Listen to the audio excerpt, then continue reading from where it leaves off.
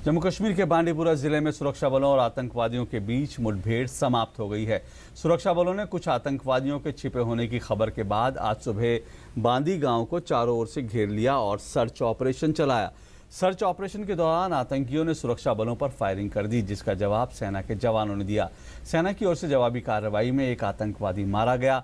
इस बीच सेना ने कश्मीर में नियंत्रण रेखा से घुसपैठ की 2 कोशिशों को नाकाम कर दिया है। आतंकी नौगाम सेक्टर में घुसपैठ की तैयारी में थे।